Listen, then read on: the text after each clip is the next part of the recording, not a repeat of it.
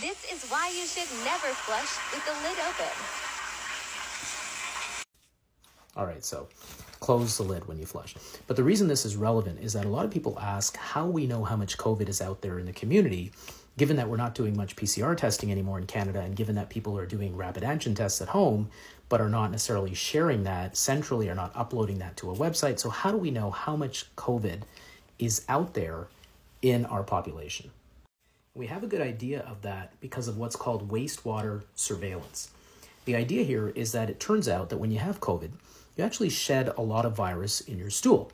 So basically when you go number 2, a whole bunch of virus comes out into the toilet, you flush it down, and we're actually able to test the water at the wastewater treatment facility and determine how much virus is in that water.